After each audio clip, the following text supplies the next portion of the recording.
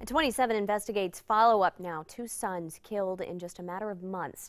The family was turned down by the State Victims Crime Fund and couldn't afford a burial. Well, Reverend Lou Macklin stepped in and found a private donor to help out. 27 First News investigative reporter Amanda Smith is live on the South Side.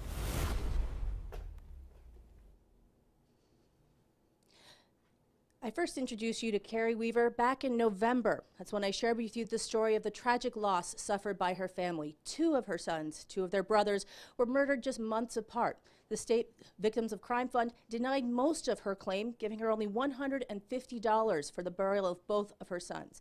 That meant that she couldn't afford urns. That's when Reverend Lou Macklin stepped in. Reverend Macklin, what brings us here today? Well, first of all, Amanda, I thank you for your report that brought to light the issue that the Weaver family did not necessarily have an opportunity to provide full closure to the loss of the two sons that were passed. And what were you able to arrange? I was able to contact some resources in our community and was able to get a companion urn donated so that the two brothers will be able to be together and memorialized in such a way that the family will not only have closure but also have peace. Ms. Weaver, with your permission, I'd like to show everyone your son's resting place now. Now, everyone, I want to show you, this is what Reverend Macklin was able to arrange for the family. And before, this is what her boys were being kept in. In the first part of my investigation, I realized that in our city, in Youngstown, in Mahoning County, Columbiana, and Trumbull counties, Black applicants to the Victim of Crime Fund are more than twice as likely to be denied than white applicants to that same fund. Reverend, when you learned that information, what did you think? What has to be done with this program?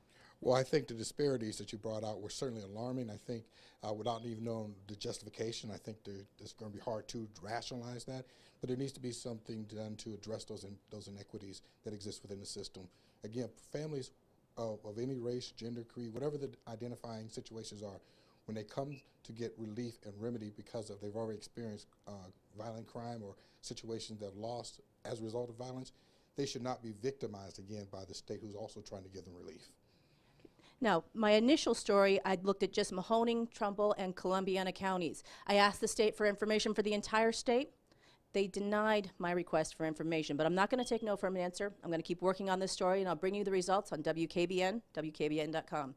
In Youngstown, I'm Amanda Smith, 27 Investigates.